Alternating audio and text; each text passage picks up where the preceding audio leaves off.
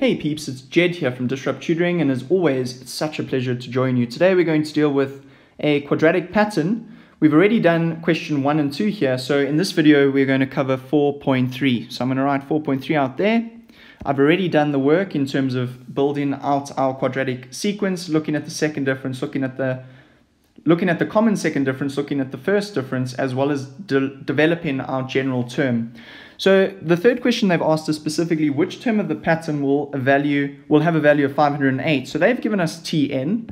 So all we're going to do is plug Tn in there. So it's going to be 508 is going to be 3n squared minus 60n plus 301. Okay. So now what do? We need to notice firstly that we've got an n squared, which means we're probably going to have two answers here.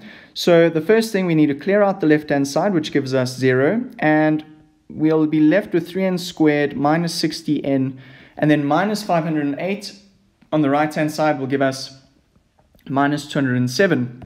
Now what I don't like is I've got massive numbers here. So it's quite tricky to factorize that without using a calculator or without using the quadratic equation. So what I'm going to do is I'm going to divide everything by 3, which is a common factor, the highest common factor.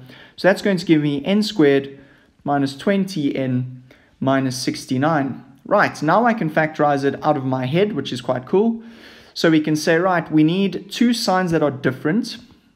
We can use n squared, so it's n here because we don't have a coefficient, well, our coefficient's 1 over there. And then we can find two numbers that multiply to 69 and subtract to 20.